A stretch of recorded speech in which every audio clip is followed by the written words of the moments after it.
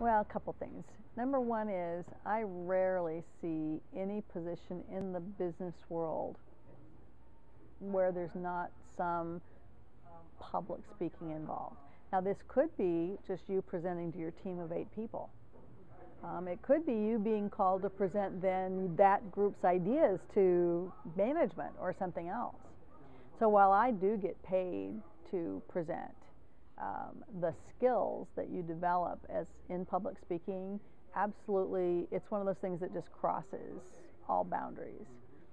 So I believe that improving your ability to speak on your feet, improving your understanding of how you can structure a presentation and have it be more effective, actually will stand you in good stead. No matter, I remember the first thing I did in public speaking was as a volunteer for a local organization. I didn't, so even people that think, oh, but I'm not going to be in business. Well, are you going to be alive?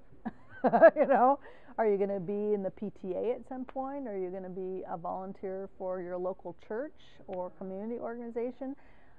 You're going to need to do some public speaking. So as far as getting over the fear, fact is that even professional speakers sometimes get the jitters. I happen to have a presentation. I'm doing this a week from today and just found